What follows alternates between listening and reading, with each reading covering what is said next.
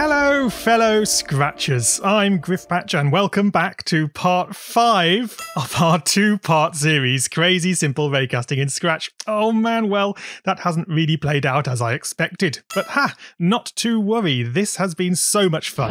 Adding in entities and exploring the more complex areas of 2D projection and depth sorting has been a blast. And if you've got this far, then today is going to blow your socks off because we are going to introduce loads of the features you've been asking for. Collectables, extra enemy types, and more importantly, getting those enemies to chase us. Yes, that's right, so awesome. And so this is a great time to save our projects as a new copy, for this is episode 5. Guys, let's get scratching. I like to begin each episode by addressing any niggles from the previous episodes, and today I will start by pointing out that Nano has continued to look a little floaty from day one. The reason is that we always expect to see a shadow on the ground by someone's feet. Nano is no exception. Many of you noticed that I included one in my YouTube thumbnails too. So come on then, click into the pen sprite and the costume editor. If we zoom into Nano's feet, I'll use the oval tool and select a colour of pure black with no outline. And then draw a wide oval centred at Nano's feet. If we click the send to back, and then just tidy up the position. There. And testing the project, we can see that this is looking really nice. But hold on, do you see this? This has been a problem for a while too, but with the shadows it's now more visible. Nano's feet appear above the wall. Interestingly, this is only the case when we are far away from them. To understand why this is happening, we need to see how Scratch draws a line between 2 points. We expect a line this long, but we get a longer line because Scratch adds on a nice rounded end. It's this extra half pen width that is making the walls extend down below Nano's feet. So this should be relatively easy to fix. We just reduce the line length by half of the pen width on each side. That is res divided by 2. So still in the pen sprite, find the define draw row script. We begin our line at a y of the variable height. We need to subtract from this half of the pen width. So divide res by 2, and pop that back in. Next we do the same for the bottom of the line, but rather than taking away, we need to add half of res to it. To do this, we can just pop a res divided by 2 in place of the 0. Cool, let's test this out. Okay, here we are, and that is looking good. Yeah, super. And zooming in and out with the FOV slider makes it really clear that this is working perfectly now. Great. Now, since we are here in the code, fixing the wall heights, let's just quickly talk about the wall heights themselves. I know most of you have kept your walls just the same as mine, but watch this. You can have so much more fun. Bring in a multiply block and put the height on the right, and return it back from where it came. For starters, let's multiply this height by 1. Testing that, and the walls are just as they were. But watch the effect of switching this 1 for a 2. Haha! Look, did you see that? The walls are suddenly all tall looking. That makes the level feel much bigger and more spacious. But why stop there? We could use a 3. Ooh, wow, or 4. Oh man, this is huge. The level is towering above us. Either we are now ants, or we are in a very formidable maze. So, what will I set this multiple to? I'm going to plumb for 1.5. That just gives the ceiling a bit more height, but it doesn't push it way above us, and I like that. So what's next? How about we add some more entity types? Again, in the pen sprite, open the costume editor. We click to choose a new costume. What with all this extra height in the level, I want a big guy to fill the space, and I know just the one. Frank it is. Before we can use them though, we need them sized correctly. If we click into the Nano sprite, we can grab that 200 by 200 square we drew in episode 3. To do that, we use the selection tool and draw a selection box to overlap the invisible 200 by 200 box. There it is, do you see? Hit the copy button and we'll use it again shortly. Now back into Frank's costume. Let's select all the parts of Frank's costume and group them together with the group button. And now we can paste in our invisible box. Oh wow, it was actually quite close to the right size, wasn't it? Before we do anything else, make the invisible rectangle visible by upping its pen width. Yep, there it is. Now we can select Frank, because they're all grouped together, and size them down a touch, and keep them centered in the middle of the screen, but with their feet on the floor. That is, on the bottom of this square. We should add a shadow under their feet too. I'm just going to nip into the Nano sprite and copy it and paste it back in here. We'll need to make it bigger and send it to the back. Finally, select the sizing box again and set the pen width back to 0 to hide it. Excellent! So Nano was costume 1 and Frank is now costume 2. We need to spawn this new enemy type. Click into the Entities sprite, and here we are spawning 25 nanos of costume 1. Duplicate the spawn block and we'll add 5 clones of costume 2. Cool, that was easy. Let's test that out. Okay, there's loads of nanos, there were 25 after all. There should be 5 Franks. Somewhere. Oh, come on, Frank? Frank! Something be wrong. I should have found one by now. So we spawned type 2s. Hold on, look here, in the define rotate view script. Oh man, we are always drawing type 1s. That's a bit of a bug. This should have been changed to use the type variable. And yes, look, I can see a Frank there already. Yep, they were here all along, only they were Franks disguised as nanos. And very convincingly too.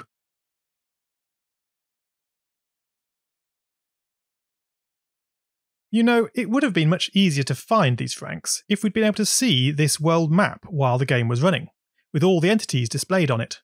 And it isn't hard to do. Remember how we have set all the ghost effects to 100 to hide the map as it is? Okay then, so click into the stage sprite, and we'll make a new variable naming it map ghost.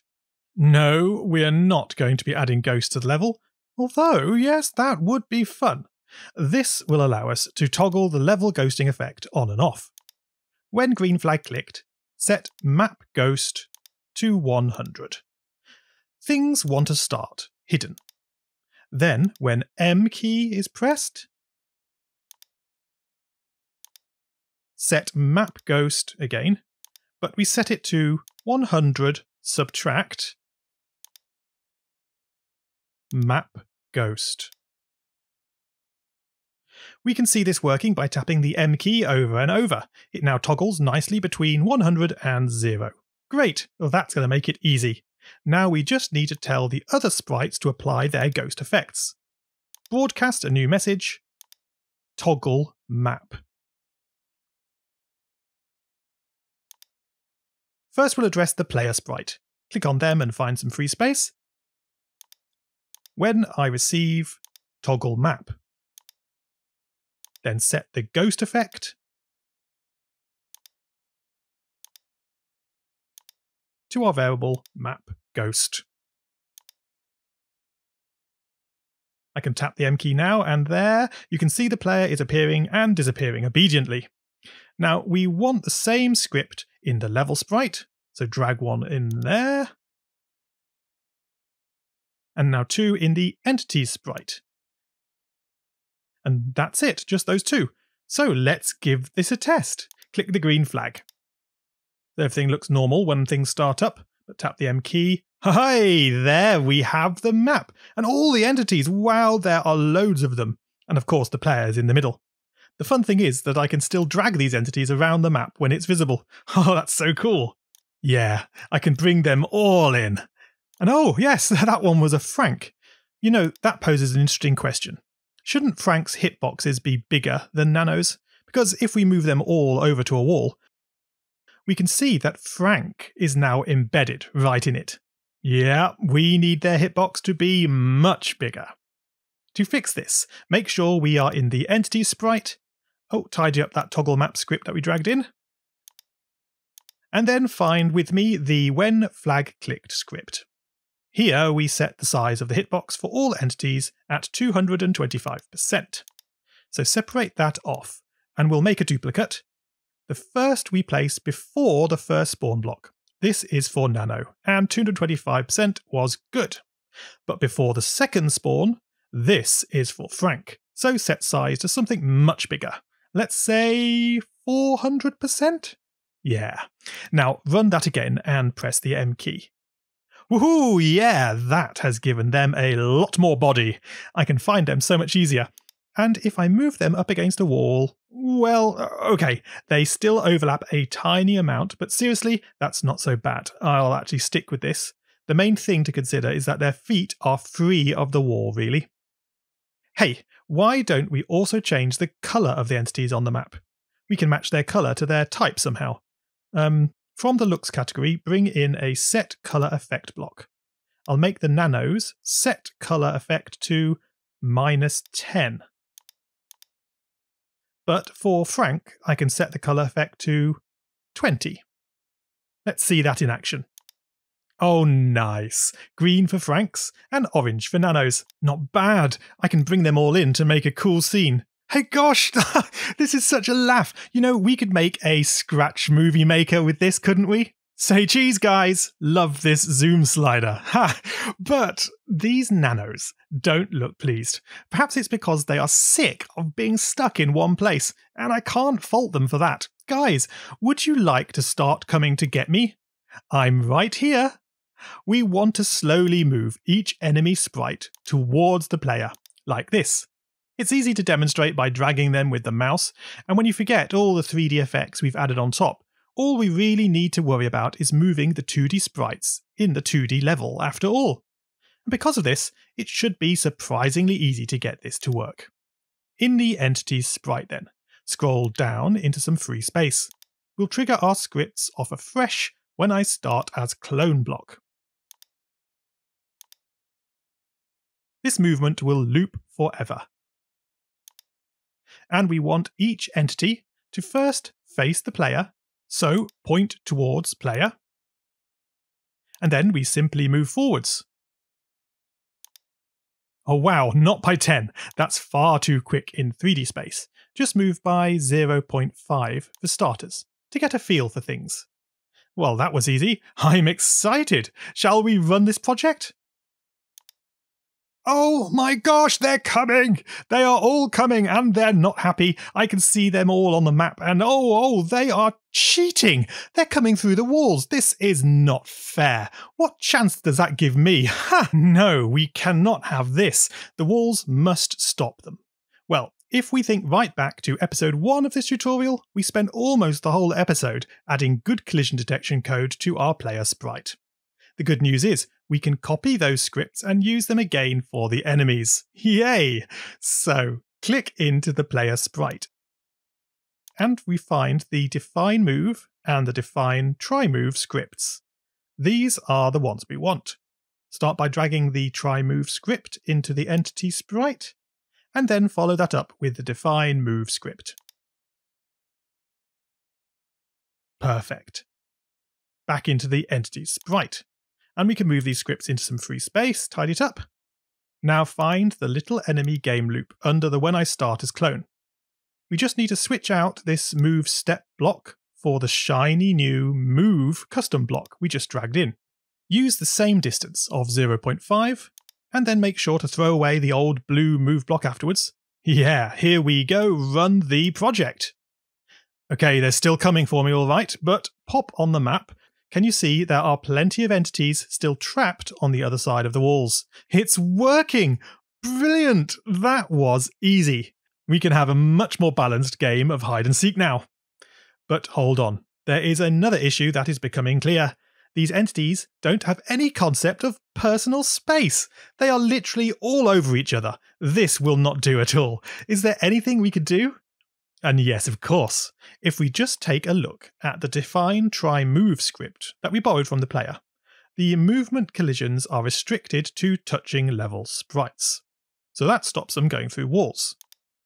But if we now scroll to the define spawn script, where we're first cloning the entities on the level, we have an extra check to prevent the entities overlapping each other when they spawn.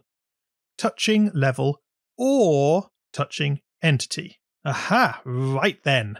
How about we duplicate this OR and take it back to the try move script. And now pop it in place of the single touching level block. There, now the entity will not walk over a level wall or another entity. That sounds too good to be true. Only one way to find out. Run the project. And here they come. Now this is interesting. I think, yes, they are colliding with each other and shuffling around to surround me completely. This is just so cool. Of course, I never added myself as a collidable object, so I can just walk through them, but perhaps if I couldn't walk through them and I got trapped by the enemies, that in itself would be a really interesting game. I'm just saying. Wait, hold on. Why are these entities no longer coming after me? That's a bit surreal. Perhaps if I walk around them a bit. Oh, yeah, here we go. So this Nano got free and has come for me. I think I can see the problem though. Do you see how the enemy hitboxes are rotating on the map? This never used to happen. It's been brought in by the move scripts from the player sprite. I believe the rotation is causing the sprites to collide after they are rotated, and that prevents them from moving away from each other. So find our define move block. Here it is. Now we don't want either of these switch costumes or set rotation mode blocks. So take them out, but leave both the try move blocks, and these lower ones, get rid of the lot. Now let's try that again. Here they come. They're not rotating on the map. Check. And as they congregate, I can edge away, and yes, I think we were right. They are free to split apart and come after me. Sweet. Bug squished. Now we are really gaming. There's just a big swarm of entities lurking around the middle of the level, and then a spattering of others waiting to jump scare me as I come round a corner. Ah! Yes, like that. Man. So there's so many directions we could take this game. I guess the question is, what happens when an enemy touches the player? Well, it could be nothing. It could be that we get trapped by them and I can't move. Perhaps we can even push them around. That would be fun. What we'll do for now, though, is to add the concept of player health. Begin by clicking into the player sprite and find the define player tick script. This is our player's main game loop. So right at the bottom, if touching entities,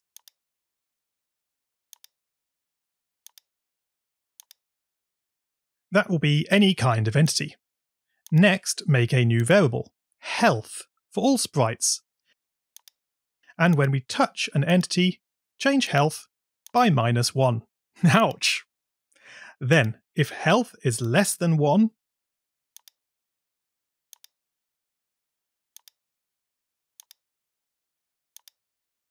then we do something. Say game over, I guess.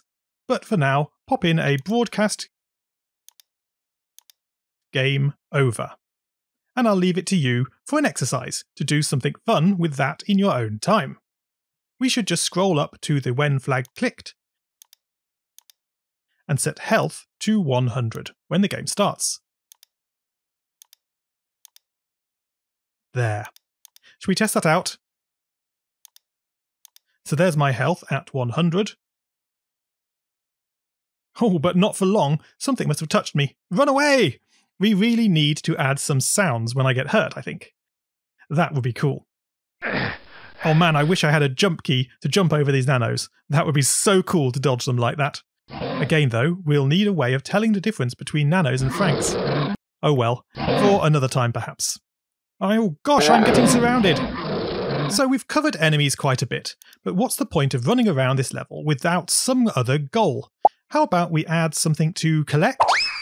Now, I was originally going to reuse the entity sprite for this, but I've changed my mind now that entities can bump into and block each other. You see, I don't want my collectibles to block the enemy's path, so instead, duplicate the entity sprite entirely. and we'll name this one Collectables. Then in the scripts, what do we need to change? Well, we only want to spawn one type of collectible at present, so remove the second set colour, size and spawn blocks. We'll also spawn 10 collectibles, and the type, that can be a costume number 3. We'll add that costume in a moment. And then scroll down to the When I Start as Clone loop. Collectibles don't follow the player, so remove the point in direction and the move blocks. Okay, so costume number 3. Click into the pen sprite, and let's look at the costumes. Now I'm going to choose a third costume from the library. I'm after something nice and bright. I think a star will be perfect. Now I'm going to go back to Nano and copy the 200 by 200 square yet again. Then back into the star. Group the whole costume together before pasting the invisible box. And give it some pen width. Now I'll move the star down just a touch so it's under the player's eyeline. Now I want this star to shine, so draw a circle around the entire star. We can send it to the back to position it nicely in the centre of the star, and then change the fill to be a circular gradient. The left colour we make pure white, and the right hand colour we can switch to transparent, like so. Oh, that's going to look great on the dark background. That just leaves us to change the square's pen width to 0 to hide it, and we are good to test. Oh cool, I can see a star in the background there, and on closer inspection, we have 2 of them, and they do look nice.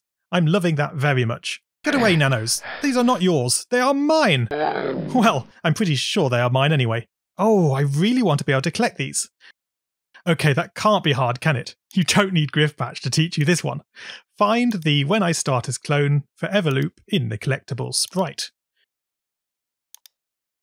We want to check if they are touching the player sprite.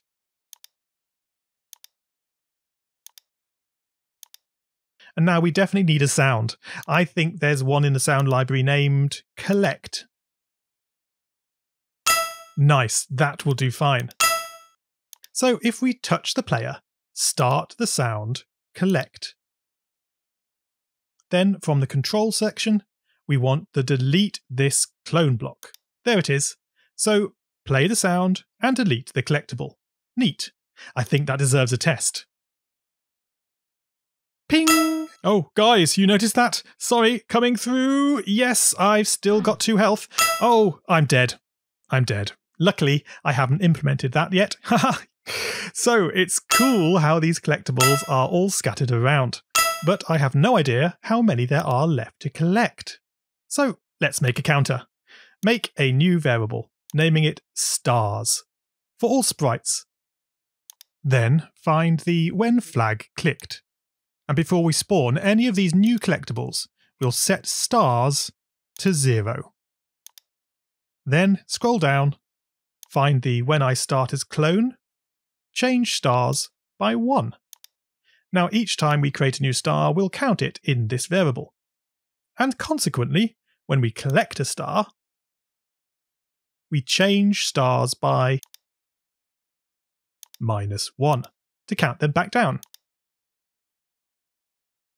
Now this stars counter is really boring.